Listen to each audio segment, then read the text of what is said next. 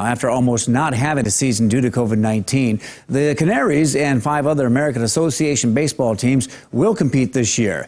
With the season opener just 10 days away, the Birds are busy getting the birdcage ready for some baseball. KELOLAND's Sean Bauer shows you what fans can expect when they attend this year.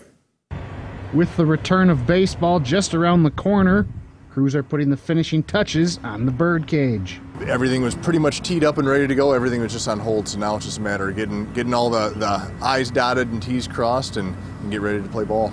Though baseball will be back, there will be plenty of noticeable changes when fans visit the park.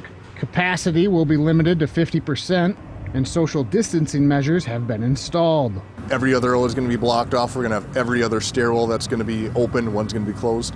The ones that are open, we're going to have 2 seats on either side of the stairwell that are blocked off as well to allow for that 6-foot rule. To avoid long lines at the concession stands, the Canaries are offering cashless and contactless options. We'll have a mobile ordering app partnering with Fan Food. You're going to be able to order directly from your seat, skip the lines, go to our pickup window, and pick up your food or beverage right there. It won't just be the Birds playing at the birdcage this summer either, as it'll serve as the home ballpark for the St. Paul Saints, too. We will not be sharing the same locker rooms. Our home clubhouse is our home clubhouse.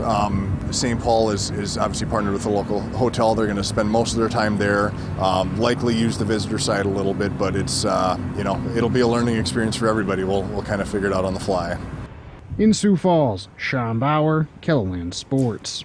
The Canary season opener is set for Friday, July 3rd against the St. Paul Saints. First pitch is scheduled at 7:05.